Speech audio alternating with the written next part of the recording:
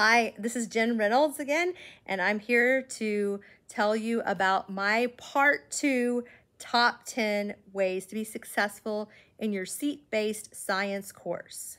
Number 1, take advantage of extra credit if your instructor offers it. For my classes, I typically tend to offer extra credit. It might be participation in some sort of a STEM project, a book report, a movie report, going to an event that is local in our town that has to do with the preserve, showing an owl and writing about it, or a garden walk somebody's offering. If they participate in one of our NASA Link events, such as watching the eclipse and writing about it, if they go visit the Arboretum or the zoo and write about it, then I do tend to give extra credit for these outside learning experiences, because this is where you kind of put everything all together when you can see it and, oh yeah, Miss Jen talked about this in my biology class, and now I'm seeing this in person at these gardens. You can learn a lot and things can click. So I definitely believe in different types of learning experiences. Number 2, watch any linked videos. A lot of times your instructor will put some linked videos if you're in an online course or you have an online learning management system component to your seat-based course. These are a lot of times something just to enhance your learning experience. They might be fun facts, it might be some YouTube videos, might be something new in the news, but it's to your benefit and it's to help you be successful in your learning experience. Number 3, use the online component. Take advantage of your learning management system and check your agenda and schedule there. Access your calendar. You can typically access any lecture materials after class so that you can go back and rewatch them or see things if you missed class. Sometimes you will be able to submit homework or papers there, access beneficial links. So if that is offered to you, then definitely use that and take advantage of it. Number 4, make sure that you have the materials that you need.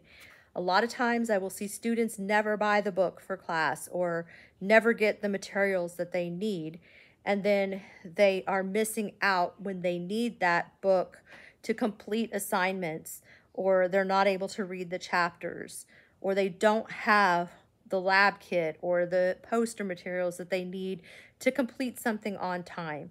So this is where being organized matters when you're taking a class, because a lot of times you may be taking 4 classes, 5 classes, working, have a family at the same time, commuting. So make sure that you do whatever you need to do to keep yourself organized. Number 5, bring your charger to class.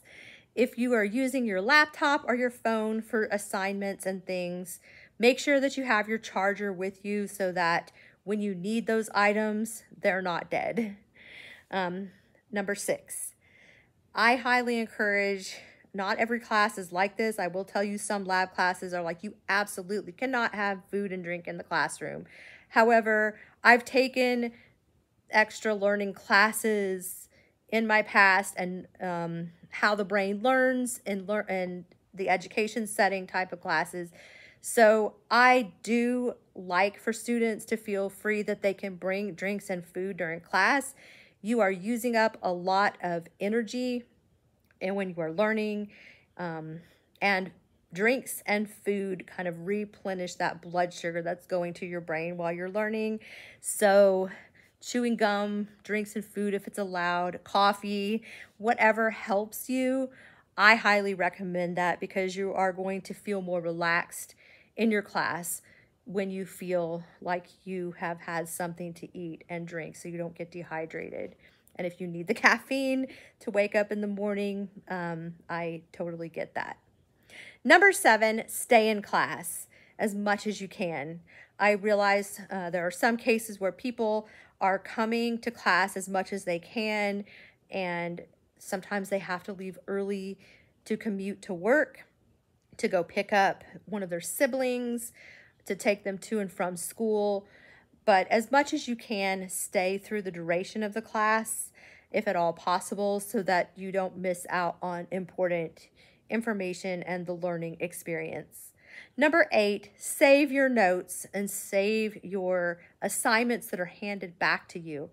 A lot of times I will see students throw things in the garbage right after class, and you can use all of those notes to study and to help you in your projects, in your unit exams, in your midterms, in your final exams. I still have all of my materials from when I was in undergraduate school over 20 years ago. Well, actually 30. It's been 30 years. So 30 years ago, I was in undergraduate school, but all the way through, and even when I got my master's degree. This is why you can see that I have bookshelves full of books, because all of those and more, and in my office at work, are all my binders and textbooks that I have kept for my whole career and college experience. You don't have to save all of that, but you may need it someday. You might not think right now that you'll be taking another class or that you might need this, but you might change your mind later on. 10 years down the road, you might change your mind and say, I want to become a biology professor, or you might want to go into nursing, but you might have been in something completely different before, and then you wish that you had your textbooks back and your material. Although for you guys, you're in a different generation, and so everything is at your fingertips in terms of your electronics nowadays. But if you have it on hand, you may want it later on. Number 9, participate in surveys. Surveys will help you and your instructor with feedback. And I know for me, I really appreciate surveys because it helps me see what is working in the class. I treat every class completely different because it's always, every student is unique, every class is unique, and what works for one class, instructors, we always pay close attention to our students and kind of see what's working, or something might not work for another class.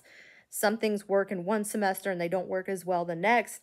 So your feedback helps us so we can constantly improve and change things in our classes.